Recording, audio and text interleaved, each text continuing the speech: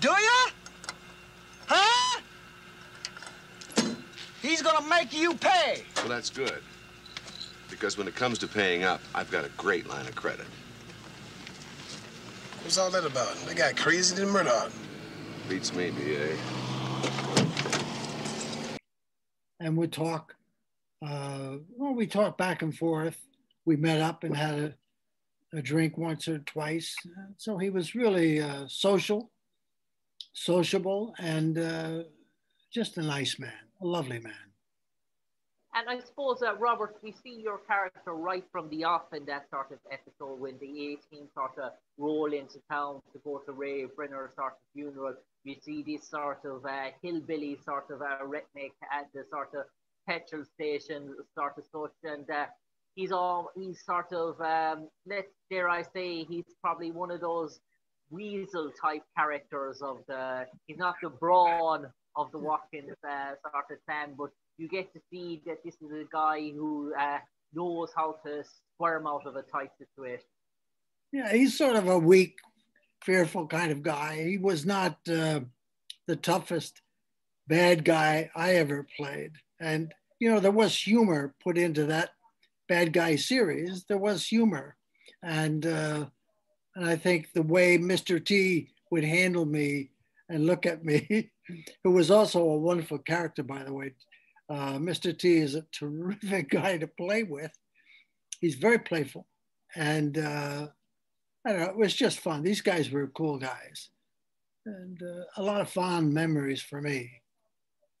And I suppose, Robert, you did the shooting in Santa Clara in California. And in terms of that episode, was it a week in terms of the shooting of the full episode? And did you know when you got cast in the role as Harold Wilkins that Ted Markland, who played Logan Watkins, Don Stroud, who played Pete Watkins, and obviously an actor now that has become famous in his own right, MC Gainey, who played C.W. sort of Watkins. Did you know they were on board and had you worked with them previously?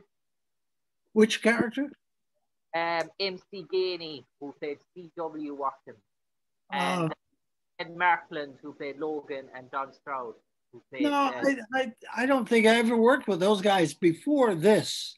Peppard I had, and I think I had met Mr. T once before. I mean, doing an episode on someone's series, it's almost like family.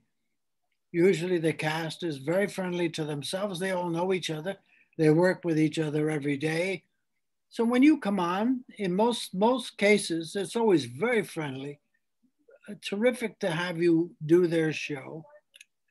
And even though you don't know the actors, they usually know your work, which is pleasant. They are aware of who you are, the quality of your work, and they mention it usually that they're grateful that you're doing their show. And that really makes it very validating and a pleasure to do it. Even when you're playing the stink guys, you know? And I suppose, Robert, there's some sort of moments for your character in that episode. I suppose the time when yourself and Dee go around to the house when the A-team are not around and try and break in to the house for the two girls. And there's a scene where you actually take a fire extinguisher is blown into your sort of face. In terms of seeing the script and all that and working with Melinda in terms of that sort of scene, is that an awful lot of fun? What was the last part?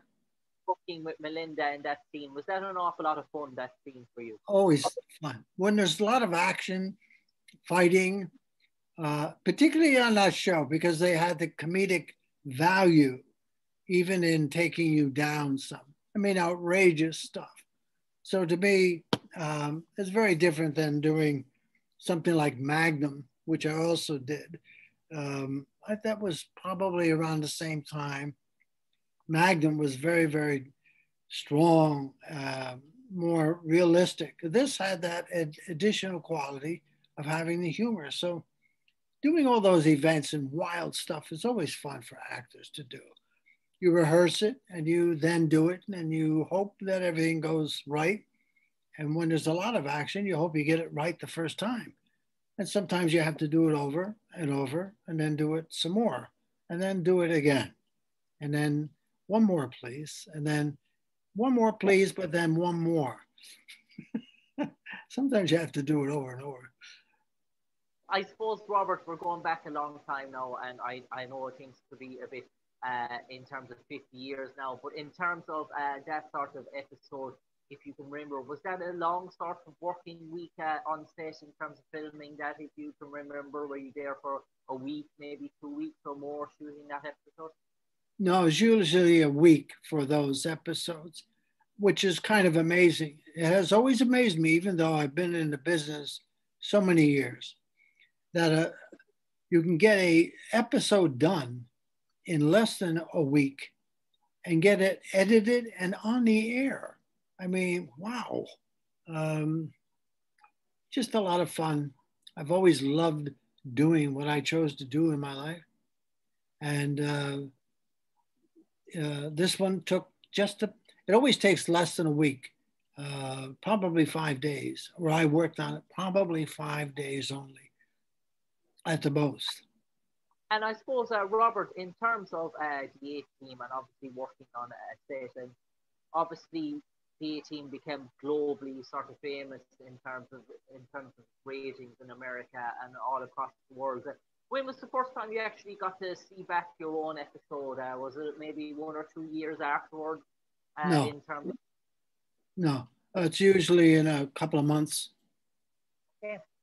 I don't recall on this particular one, but it usually only takes, I mean, if the season is going on, you're usually, maybe there's 2 or 3 episodes that are ready to go. And then you can see it. You can see it in a couple of weeks even. Sometimes you do an episode and it's on in 3 weeks. Excuse me.